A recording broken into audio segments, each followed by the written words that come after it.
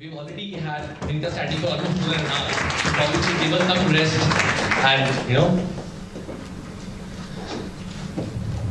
It's a great pleasure to be talking to you, all of you, and it's just a coincidence that I happen to be in Delhi today. Well, Readomania is the best thing to have happened for aspiring writers and authors.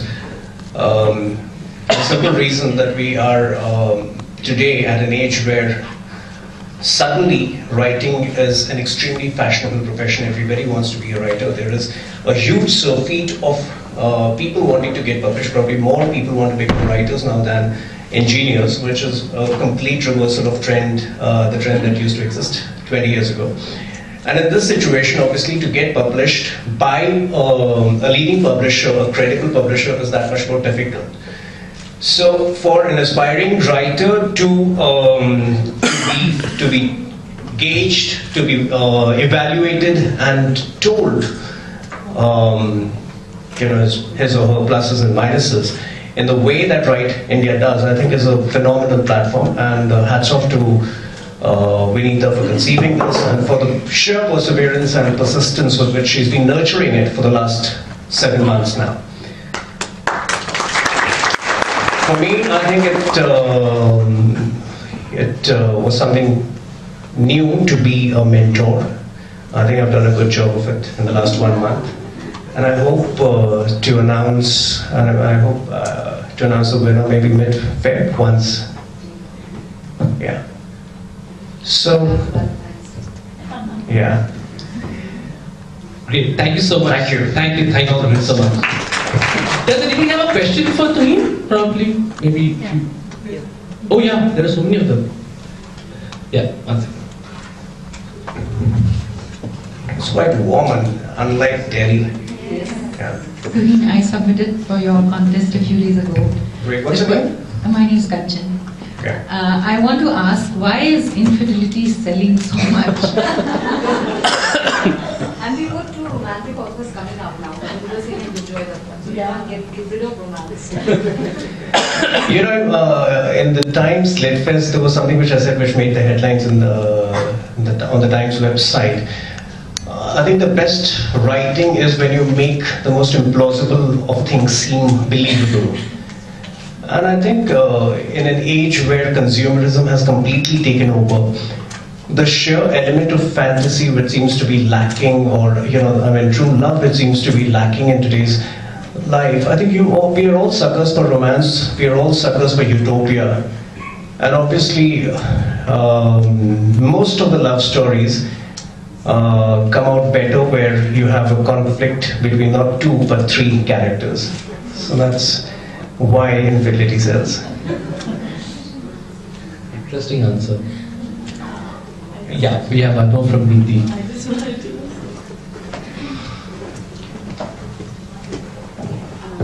I'm Niti, and also submitted a story at the last day. I remember your name. Yeah. So actually, what I found was interesting was that since you had written the word that it should be unpredictable and passionate. Mm-hmm. So in fact, my daughter is in 6th class. And she reads all my stories. This particular one I didn't let her read. So I was like, wait, you'll have to wait for some time. So there are some twists and turns that you won't understand. So she was giving me those looks. But it was a challenge. I just want to say it was a very interesting challenge to write your story. And I really enjoyed it. Thank you. Thank you.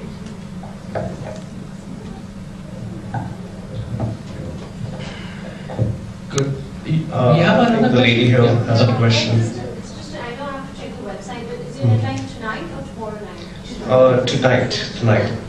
Fine, 3 hours. It was actually 30th December, but I think you've got a special, you've got another mail ID where you can send it across, which is crossword. Writingiacrossword@gmail.com. Well, I mean, I honestly didn't check. I was supposed to, I didn't know today's deadline, so I'm thinking, like, I haven't even read about it. So I was thinking, because you have But you have offline entries also, right? Through, that was the, oh. Yeah, Hi. What's your name? Nangia. Hi. What makes you start writing? I mean, what is inspiration? Like, where do you get inspiration to start writing? Well, I belong to a generation, I'm 38 now, going to 39, but people didn't grow up wanting to become authors. So the people who couldn't excel in other fields ended up becoming writers. So, because we had lots of failed experiences to share. But jokes apart, I think today we are, I come across a lot of informed, sensitive youngsters who want to take up writing as a profession, as a vocation. And once you marry your vocation to your profession successfully, with a good economic planning in it, that explains why so many people want to become writers, why the writing bit is thriving. And anything could inspire you. It could be an incident which you see happening around you. It could be mythology. It could be crime. It really depends upon your sensibilities. It could be a failed relationship. Yeah. Thank you. Hi, Tuhin. I'm Tishampati Sen. Hi. I just had one question. I think you won one of the... That's true, he's won twice. Yeah. Twice? Oh, wow. Twice over, you know. Please stand up and... I just wanted to check because of your answer when you talked about infidelity and you said that that's one of the interesting topics because that helps to bring out romance in three people. Just the thought that struck me is that if someone writes a very good infidelity story, because that's the thought that you had when you put that passage in, or if someone writes a story which is not an infidelity at all, which one do you appreciate more because you had an idea in mind when you gave that passage? So well-written infidelity story versus a story that I probably takes think it. the para kind of set up the infidelity part. So unless you have a story of those people kind of morally correcting themselves in the story. It could be anything, changing it. So I think the para set it up, but yes, that's what would make it predictable. If you have one of the two girls turning into a sister, it's probably that would make it unpredictable. Good evening, sir. Hi. My name is Maliha. Hi, Maria.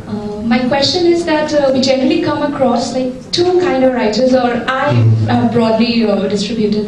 One, we have the people who tend to put their thoughts, emotions, and experience on paper with a flow in the way they want to tell the story. And the other one we have that they are quite sensitive, aware, and they know the technicalities and what they want to write and how they want to present. So basically, in what category would you put yourself, and what would be the best way to strike a balance between these two projects? I think most of the authors are today, most of the successful authors are those who are trying to strike a balance, but it's more important to be impulsive rather than get into the technicalities, simply because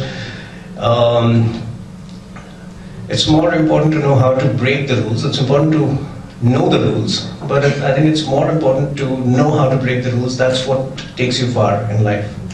So I would rather advise you to be impulsive. It's good to know the technicalities, but it's also good to know where and how to break them. I think whether it's writing or anything else, that's what really takes you far.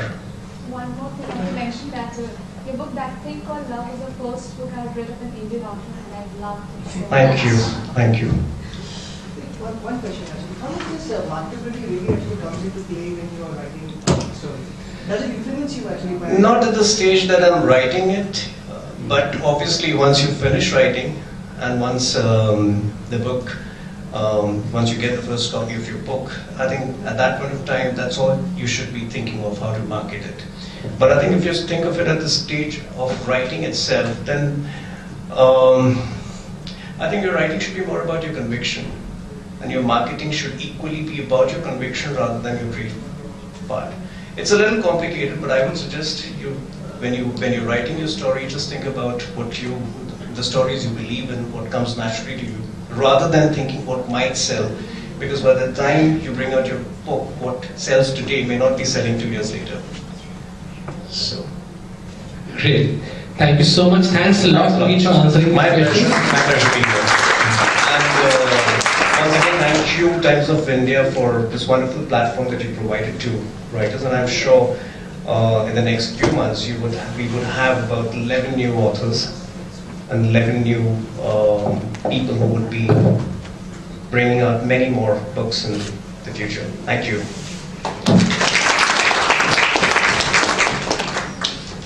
it's time we close the session. But before that, let me thank Vinita for this wonderful, wonderful session. I'm sure all of you will agree that it was quite an engrossing talk that she gave us. A lot of insights, not just about writing, but about writing and the way you should approach your writing. And the styles and the numbers, quite hilarious actually, and the experience. So we really, really hope that Write India takes this initiative forward, and we all of us, even at Readomania, as authors, as readers, as a lame reader and writer, I would love this initiative to grow bigger and bigger, because that's how we will increase our community of readers and writers, the literature community so far. That's what we call them. In fact, actually, if you think about it, reading and literature brings and makes you introspect. And probably that's one way we can make or change perspectives. And a very simple way, perspective changing essentially leads to changing your way of life. Something like an audible in Delhi, So maybe we all read more, write more, and eventually make this world a better place to live in. And that's the message we at Readomania, and I'm sure at Write India, is what has been given out. Before we end, as a token of respect, may I request Shatapa to hand over a small gift to Vinita.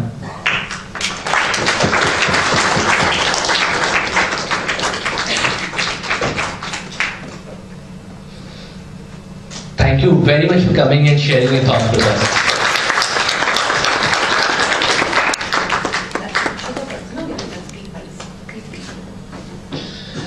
Thank you. And now, another interesting part, before we end with the AV for Write India, we have Vinita's books available for sale outside, and she is available for signing them. So if you want to pick up the book and get it signed by her, please go out, pick up the book from book counter, and you can get them signed. There are other books as well from Readomania, which you may want to look at and probably buy as well and help us. Thank you, have a lovely evening. Maybe now have the audio visual for Write India before we close.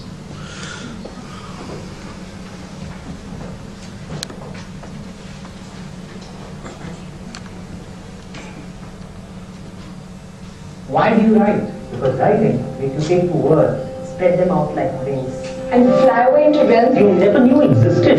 But you created them with your words. You write when you're inspired. You write when you're not. You spend hours, days, weeks, trying to find just the right words, searching for the right turn of phrase, until it all comes together and speaks to you. You write to be the character that you're not, so you can live the life that you dreamt of. You write to explode all the things you were afraid of. You write because some days that's the only way you can stay sane. That's the only thing that keeps you going, keeps you wanting, keeps you striving. You write because you want it enough to go out and fight for it, to work day and night for it, to give up your sleep, time and peace for it.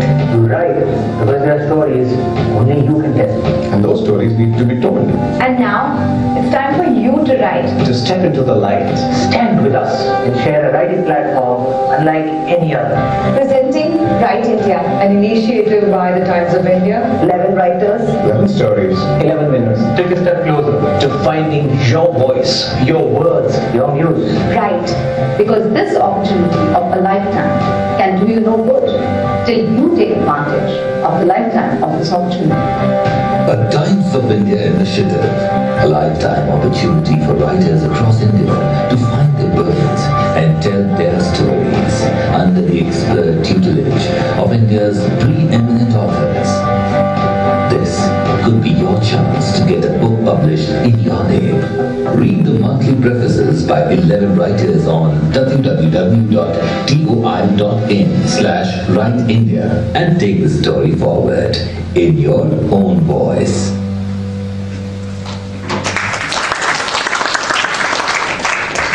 Thank you very much. Truly inspirational. For all those who have not registered, may we request you to leave your email ID and password so that we can contact you for the next session that's happening on March 2nd. We'll get back to you with further details soon. Thank you and have a lovely evening.